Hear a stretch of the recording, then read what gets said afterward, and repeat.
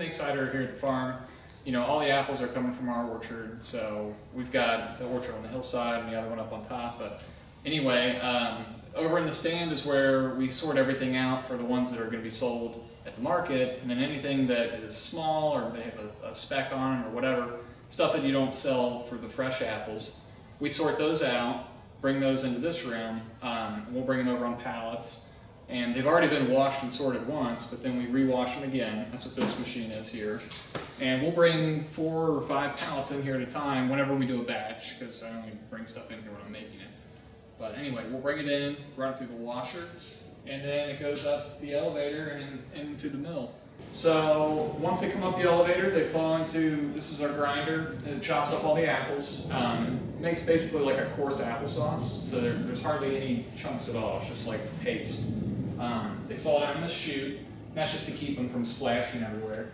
But I'll basically have a rack that you start with at the bottom, and you put this little form inside there, and you lay down a cloth. We have these special cider cloths. It's made just for this.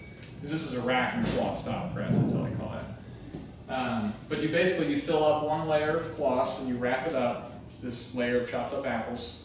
You put another rack on top. You do another layer of apples, another rack. So you're basically building these sandwich kind of layers of apple bits and then a plastic rack.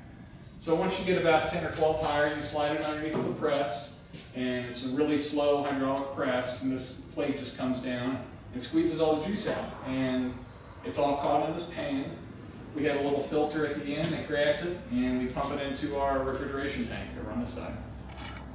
When we do a batch of cider here, the average batch is probably 200 gallons or maybe 250 gallons. The max capacity we do at one time is 300. That's what this tank holds. This is just an old refrigerated dairy tank for milk. So we got it off of another farmer we know.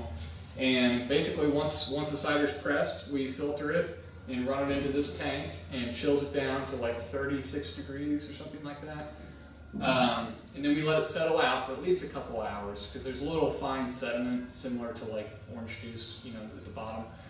We let the sediment get to the bottom, and there's hardly anything there, but the whole point is that before we run it through our UV processor, we don't want that little dust sediment to get through the machine.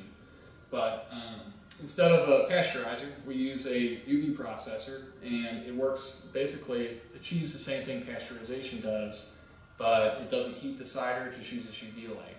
So it goes in cold and comes out cold and flows up into this little holding tank, which we have here, and then we bottle it into this little tray, and once it's bottled, we move it into the cooler and it's ready for sale.